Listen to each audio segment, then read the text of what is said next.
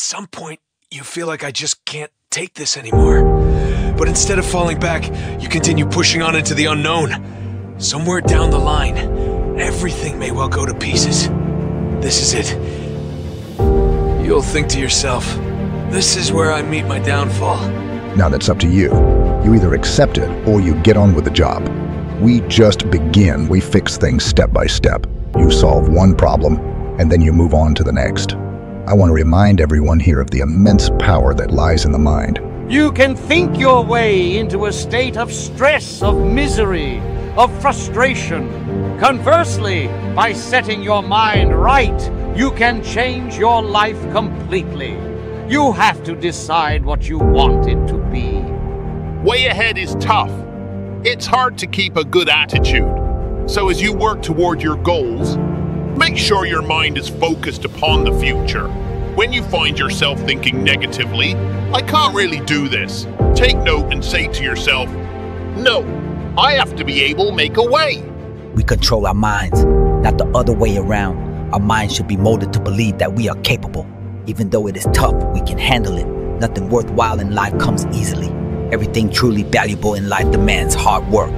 But you can't always just do what feels good. The way forward may involve some tedium and difficulty, but it's up to us to persevere until we become our best selves. Playing small does not offer satisfaction. Playing small does not offer satisfaction. You don't realize your potential.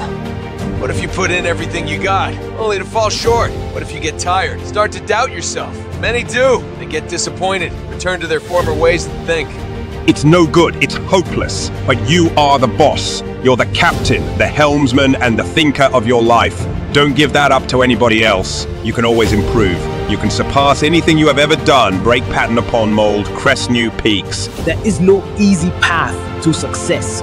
If life knocks you down, get up again. While it may not be your fault when things go wrong, it's your responsibility to get back on your feet. But you are your own master. You are the commander, the general of your life. Don't let anybody else have control over it. The path of true freedom is hard, responsible, and full of difficulties. Walk that road, keep pushing, keep working, and the rest will take care of itself. Think on all the hard days you've been through. You've made it through every one of them. Your hit ratio for overcoming tough times is 100. Success is a lonely road. It is painful and full of sacrifices. You may get there alone, because it's a long, hard road.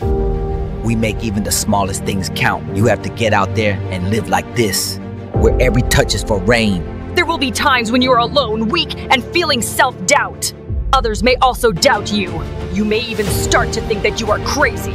But even at the darkest moment, don't let the darkness consume you. Your inner light, your will, and your determination, these are your strength. No matter how fierce a struggle, as long as you stand up, it can only be success.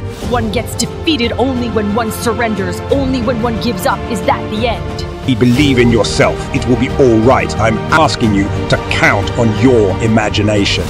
And when you grow, when you succeed, use your imagination. Keep dreaming, keep following your dreams, keep seeking them. That is the truest kind of success. Although some people might call you unrealistic, that doesn't matter. No matter what type of storm you are facing today, don't give up. It hurts and may seem like your dream is out of reach, but don't quit now. The best days of your life are still ahead. When it no longer makes sense to continue using logic, use your emotions, your anger, frustration to keep going. Many small battles are fought before the war can be won. Get up in the morning, work out, study, and do the things you don't like. That is how you win the daily fight. You would not always want to do what is necessary, but you have to do it. Stop telling yourself that you are doing enough. You can always do more. Outwork everyone before you can be satisfied with life. You're going to hit walls! Everybody does. These walls, however, can be shocking and painful enough that only a few people will step forward. No pain, no gain, as they say. The process, read and worn, makes you... It's not just the end result. Struggle, the hunt, the practice, the fight. It's these things that become who you are. Ought to want your success more than you do. With no other choice but to be successful, chances for success are high. You will succeed, no matter what. So, how much longer are you going to wait? Another minute? Another hour? Another day or week? Don't wait. Certainly don't accept someone else telling you that you are unworthy. If you truly desire something, you will find a way to achieve it. It's about making a commitment to yourself, nobody else.